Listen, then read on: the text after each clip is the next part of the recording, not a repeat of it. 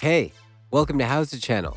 In today's tutorial, you will learn how to disable Microsoft Edge in Windows 11. You may want to completely disable Edge on Windows 11.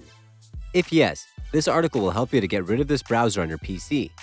Microsoft Edge is the default browser on Windows 11, but many users don't like it.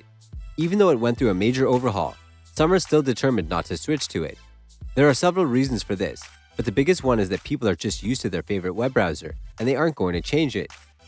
This is why some of them decided to take drastic measures and completely disable Edge in Windows 11. If you're tired of Microsoft Edge and you want to do that as well, this guide will help you.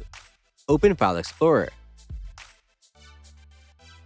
Go to your system drive. Open Windows folder.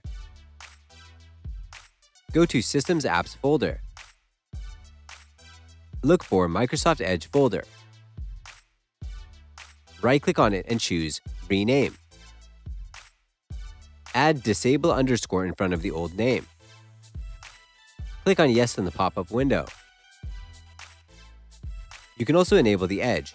Look for Microsoft Edge folder. Right-click on it and choose Rename. Remove disable underscore in front of the old name. Click on Yes in the pop-up window. That's it. Thanks for watching the video. Please like it and let us know if you used any of our tips and tricks. Subscribe to our channel. We upload new tutorials every day. See ya!